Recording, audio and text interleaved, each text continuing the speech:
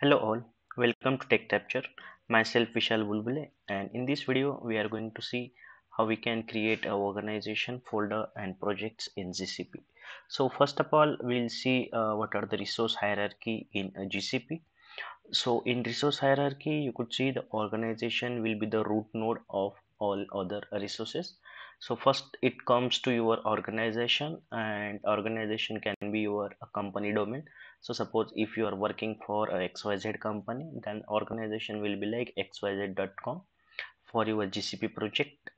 And then that organization can have multiple folders, subfolders, and then inside of folders you can have projects, and inside project you will have multiple cloud services. So that will be the hierarchy of your GCP. So in this hierarchy your organization will be a root node of your Google Cloud. So when we can say a organization, so if you are using a free trial account or if you are creating a GCP account, so you can say, let me go to my GCP console. So if I go to here all, so whenever I am creating any free trial account or a personal account, you can say this no organization name is no organization will be shown here, and it's your personal account. So nothing is tagged to the organization, and this means you are not belong to any organization, or your projects is not belong to any organization. Suppose if you are working for any company, and then that company will have their domain created, and that will be your organization. So let me show here. So here techtapture.com, this is my organization name. So this is my organization name, and in techtapture.com I'll have my two folders, techtapture admin, techtapture R&D.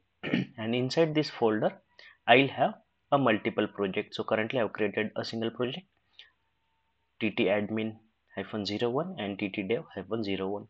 So that will be your hierarchy. So first it will come as an organization, then it will come your folders, and then your project inside folder, and inside project you will have multiple services like storage service, compute service, your VMs, your storage bucket, that will come inside your project.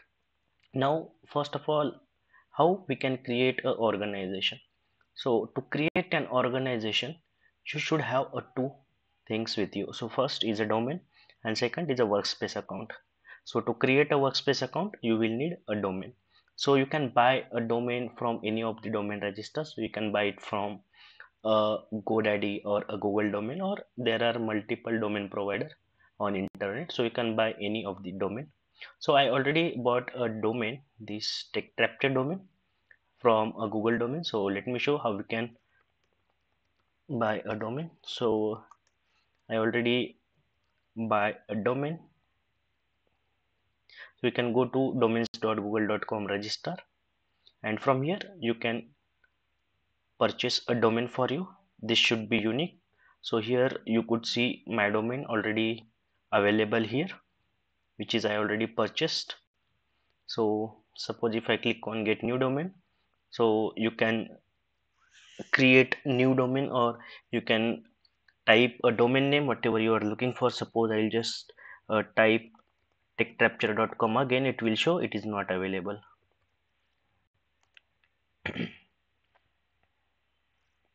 Okay, it will show you already own this domain. So suppose I'll type xyz.com, and we'll see if this is available. Okay, xyz is already registered, so it means someone is already using this domain. So you should have a unique domain name if you want to use, or if you want to purchase that domain. So suppose I am using something, I'll just type .com and I'll click enter.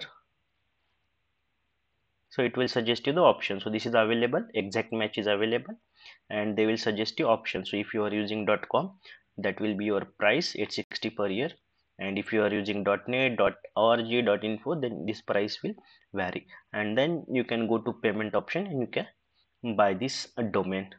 So that is the process on how you can buy a domain. So suppose once you purchased your domain, so I just purchased this domain, just take example. So techtrapture.com I purchased. Now I want to create a Google Workspace account. So I'll go to Google Workspace. So you can assume you purchased domain now and you have to create a organization in GCP. Then first step, you need to create a Google Workspace account. So you can use a free trial account first. So I'll go to Google Workspace 14-day free trial account, and I'll show you how we can register for a Google Workspace free trial account. So what is Google Workspace? So Google Workspace is nothing but, you could say, a set of application using the Gmail, your Google Drive, Google Meet, and all these application which are used along with your Gmail. So suppose I will use a start free trial account. So it will ask me to put some info. So I'll put info here. Email address, I will put something xyz@abc.com. And workspace, so I just want for a small team or mid-sized team. So the workspace account will be used for your organization. So it will ask what is your organization size, if it is just you, or it is just a small team, or if it is your personal project, or suppose it is mid-size. So I will just suppose to 2 to 9 people. And specify domain. Now here you have to specify the domain which you already purchased. So here you have two options, either existing domain or a create new domain. If you create a new domain, that will also direct you to the Google domains. So once you specify domain here and you follow the payment or like the registration process, so if you are going for a free trial account, you have to follow the registration process, then you will be part of a Google Workspace account, and your workspace account will be created. So and you will navigate to the cloud admin console. So let me show you how will be your admin console. So once you created your Google Workspace account, your admin console will look like this, and here will be your domain. So this is your primary domain, and you can create a number of users. So suppose you are using this workspace account for your organization, you can add user, so that user will be assigned to your organization email. So suppose I can create user. Currently I am only having one user. So you can create user xyz, then user's email ID you can give xyz@techcapture.com, or a secondary email for recovery, and that you can give that option. So that is the process of creating organization account. So suppose once my organization account is created for this user, vishal.bulbule@techcapture.com, and if I log in using this email, so currently I logged in using this email ID, and I logged in using this email ID and opened a console.cloud.com. Okay, console.cloud.com. So this organization will be automatically available for me. I just need to agree the terms and condition, and this organization will be available to me. Now that is the organization. Now we have organization, how we can create a folders, and we can say a project. So once your organization created, so the first user or whoever created the organization will have a required role, that is organization admin. So so currently see here, I am part of this organization. I am not in inside any project, I am in organization. Okay, and in organization I am going to IAM. So I am going in IAM at organization level, not at the project level. So here you could see I will be having a role of organization admin.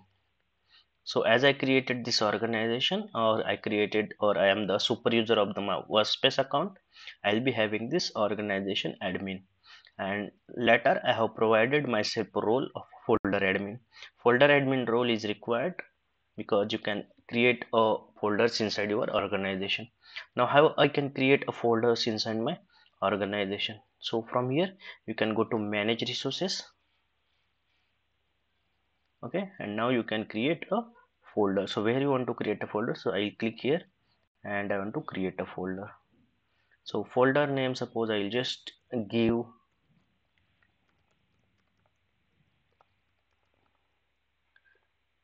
check capture, and I will give the name as a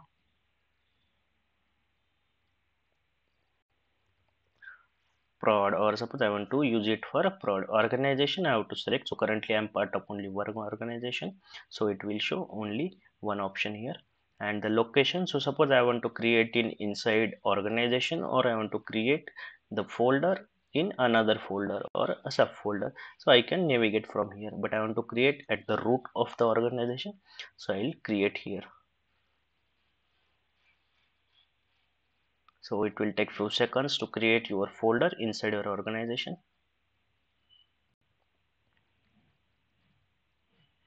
Okay, so let me reload a couple of times. It will show few seconds to reflect the folders you created.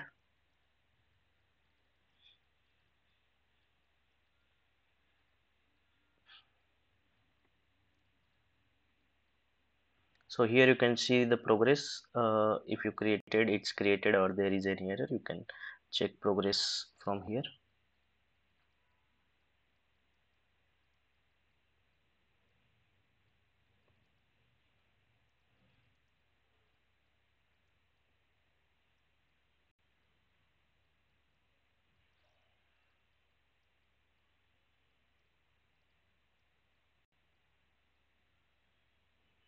Okay, so it is created but it's not showing. So we can do one thing, we can try to create this again, so it will give an error, and then we can see that. So now it will give error that the folder name should be unique. Okay, so I'll close this now and I'll try to reload this. So it should show me the folder name now.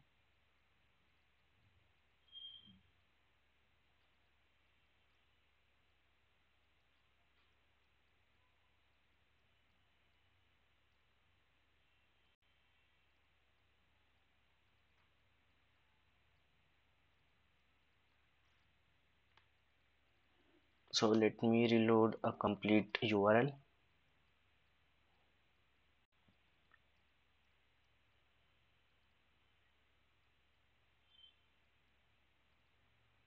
So I'll go to organization.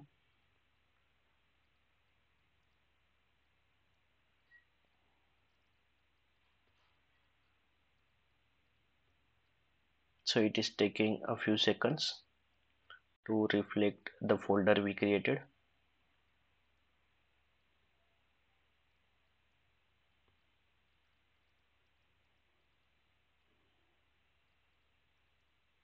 Yeah, now you could see we have created this tech capture prod folder here, and here there is not showing any drop down because this folder won't have any project. So you can see above project, R&D project and admin project already have the project inside it, so that's why they are showing the drop down there. So suppose I want to create a new project now inside this folder, so I'll click on this uh, folder and I'll create project name. I'll just give tt prd001.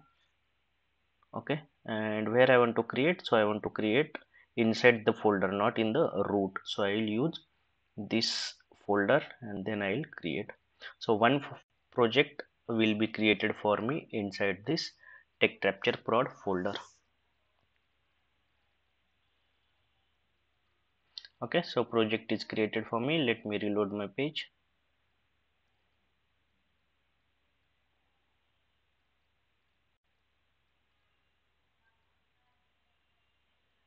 Yeah, so you could see there are project inside each folder, and now you could see the hierarchy. So suppose if you have access on your techcapture.com organization, then you will have access on your all the folders and all the project inside your organization. So this IAM, or you could say the identity and access management, access level will follow from top to bottom. So suppose if you are having access at your folder level, then you will have access to all the resources inside your project. So just let me show you. I'll just go to this R&D project. So from here I'll just go to R&D project.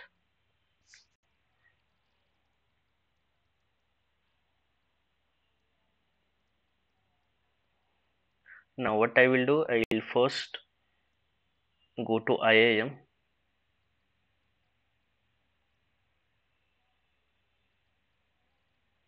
and here you could see I have only two access. So now I will assign one access at organization level. So I am assigning access on organization level. So suppose I'll give the role viewer on organization level. Okay, and now I will go inside my any one of the project. So I will just go to dev project IAM,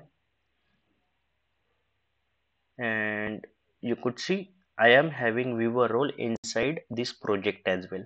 So as I am having access on organization level, I can have access inside all the folders and a project. Now just take example inside my dev project.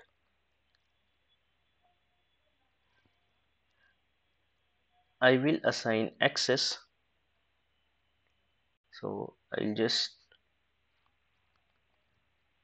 assign access in this project only.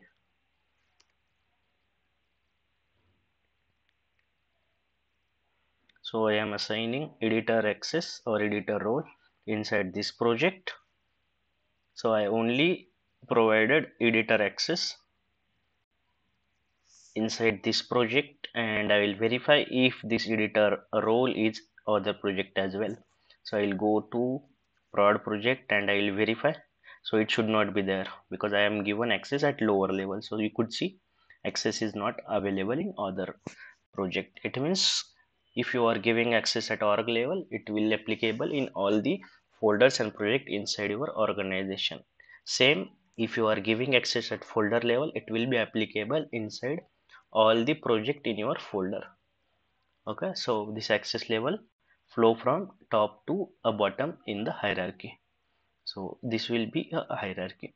So in this way we can create a organization folders and project in using a Google Workspace or a Google domain. So let me know if you have any question regarding creating organization folders or project. So thank you for watching the video.